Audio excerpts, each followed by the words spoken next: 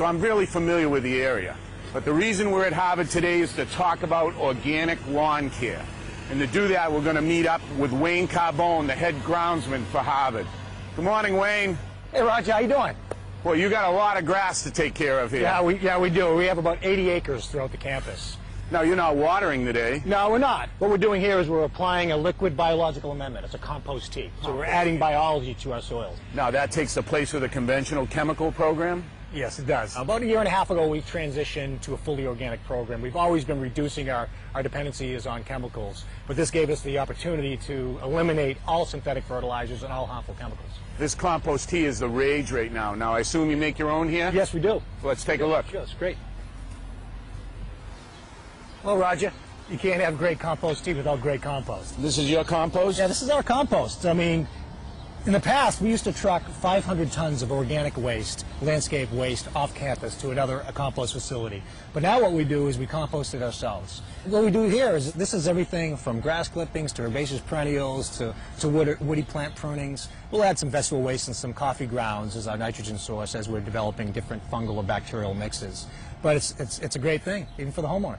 Yeah, for the homeowner, rather than sticking all their yard waste in a plastic bag, sending it to a landfill, they can add it and make their own compost. Exactly, and the beautiful part about this is you're utilizing your landscape waste, which is coming from your landscape, and you're reintroducing it to your landscape. So what's our next step? Our next step is to add this compost into a tea bag. This is Kieran Klein, and what he's going to do is he's going to add a compost to the tea bag, which we're going to put into our compost tea brewer.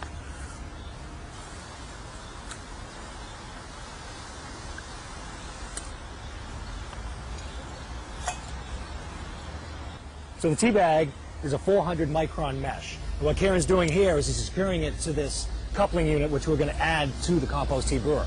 All right, let's drop it in.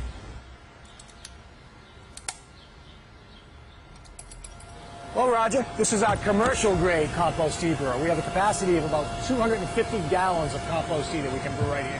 What Kieran has right here is our compost tea bag and its fiber. What we're going to do is add this into the brewer. Connect it there to the coupling. And this pump is adding air to the system. Yeah, that's important, Roger, because what we're trying to do is coax the beneficial organisms. If we didn't add air to the system, we'd be developing an anaerobic tea, which is basically just brown mud. The most important part of our compost tea is our compost, using a quality compost. But we also add food sources to coax specific biology for our deficiencies within our soils. For instance, Kieran over there, he's adding some kelp. Which is just ground up seaweed. Exactly. And what we're going to do is we'll add that to the mix. And then we'll add some fish hydrolysate, which is basically ground up fish. Exactly. Now, what is the purpose of adding all these individual things? Well, with these specific food sources, what we're doing is we're trying to coax bacterial activity within this compost tea. And now our final ingredient with this mix is a molasses. Molasses. The bacteria love it. So you can actually specify your mix. Exactly. We can also, this is a bacterial mix where we're trying to coax the bacterial activity. You can add humic acid. Also, there's different mixes in our website which will help you determine. You can make any sort of microbrew you want. Exactly, depending on the deficiencies of your landscape. And how long does it have to churn like this? Depending on the brew, a bacterial mix usually takes about 18 to 24 hours. A fungal mix takes up to 48 hours of actual brew time.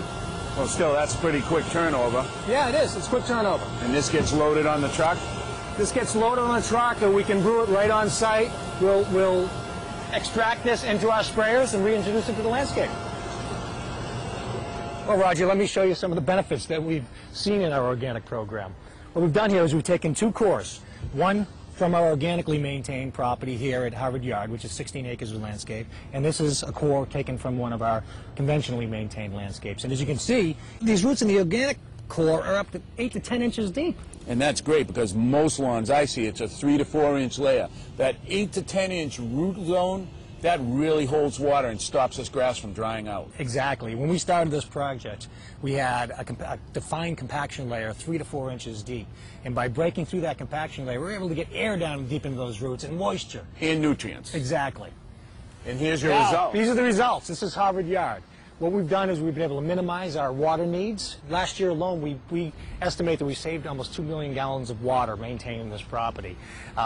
By using our organic methods, we're able to mow the lawn less because the grasses and the plants are growing naturally, and we're not putting them on steroids and synthetic fertilizers and things like that. And no chemicals. No chemicals at all. Well, thanks for your inspiration.